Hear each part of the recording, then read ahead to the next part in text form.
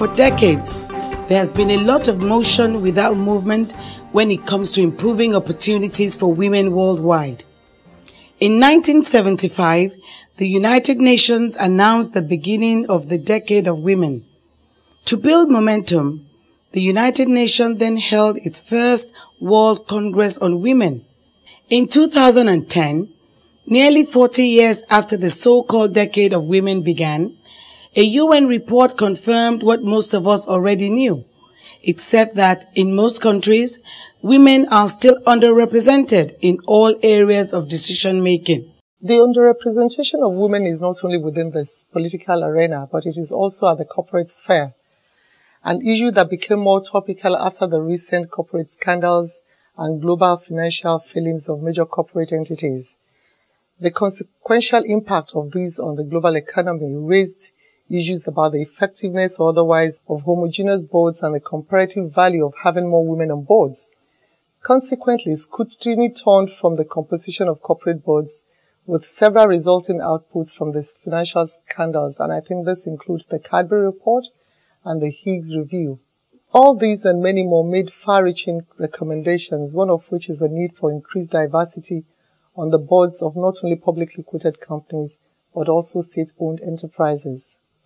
However, the issue is whether these recommendations have had the desired effect, and of course, evidence abounds about the slow pace of growth of the number of women on boards, and this assertion, I can tell you, is definitely supported by statistics as well as anecdotal evidence. Nigeria is the most populous country in Africa, so it was imperative that we be a part of this global movement for the repositioning of women. But we had no statistics, no way to gauge the true picture. Wimbiz commissioned a survey for gender representation on the boards of publicly quoted companies on the Nigerian Stock Exchange and 20 high-revenue privately owned companies. The results were absolutely shocking. We found that women represent only 9.9% of board members, only 2.6% have female chairpersons, only 6.3% of women are chief executive officers, and executive directors, only 8.8% are women. What this means is that in all these categories, over 90% are men. We knew it was bad, we just didn't realize it was that bad. Something had to be done. But what are the factors militating against the advancement of women within the socio-economic and political decision-making space? These can be addressed at the individual, societal, and corporate levels.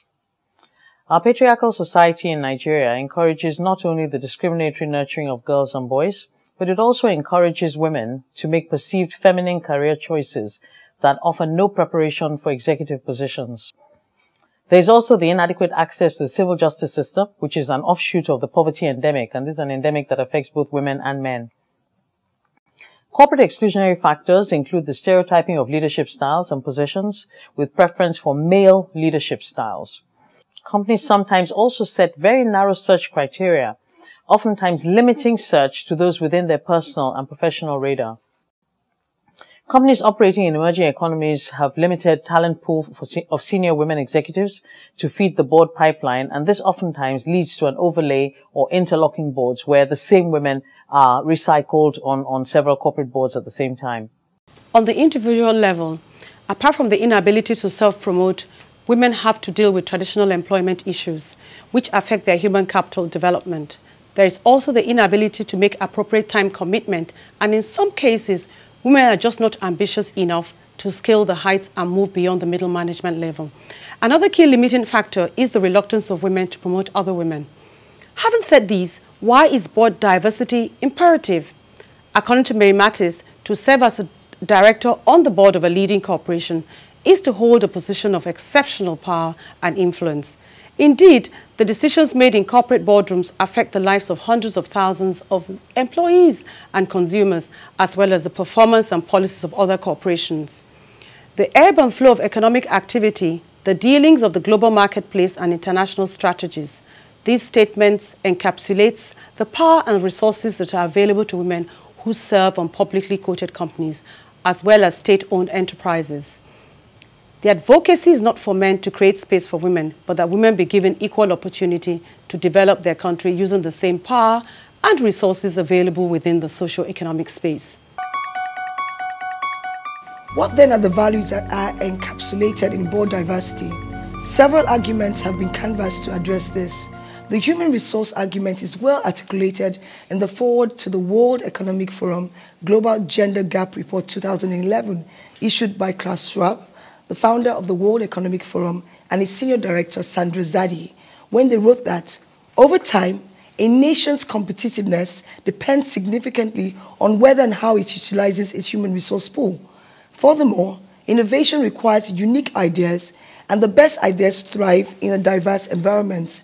Countries and companies would thrive if women are educated and engaged as fundamental pillars in the economy, and diverse leadership is most likely to find innovative solutions to tackle the current economic challenges and to build equitable and sustainable growth. There is a growing consensus within the corporate community that diversity is an important goal that companies must seek to achieve. The business case for diversity generally rests on two primary claims. The first is that it improves outcomes, particularly financial performance. And secondly, it improves decision-making processes, which of course in turn improve company performance. We all know that women are important decision-makers at home, at work, and in business. You generally find women to be customers or potential customers, and some studies have actually concluded that women make 80% of consumer purchasing decisions. Thus, a company that can relate to customer needs with a balanced leadership team stands to gain market share and create better and more appropriate products and services to meet both female and other consumer needs. Multifaceted approaches have been devised at country and regional levels to address this development-related issue of underrepresentation of women on boards with various degree of success.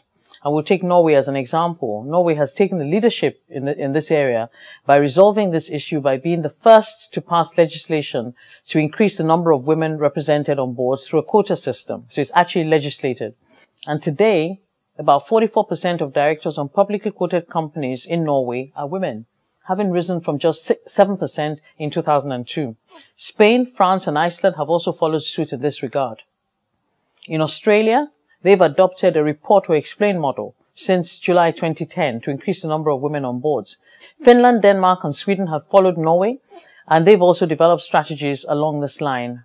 And in the US, it's addressing this issue through affirmative action. Wimbiz is a women's organization burdened with a sense of urgency. We want the many qualified women out there to hold the position that they deserve to hold. And we want to see that change happen now. That's why Wimbiz has a Nigerian Women on Board program called WimBoard. WimBoard will operate on 4 platforms. The first is the WimBoard Institute, which will provide training and education opportunities to both serving and prospective board members. We hope to partner with Duke University campus in Johannesburg, South Africa, who will be our knowledge partners.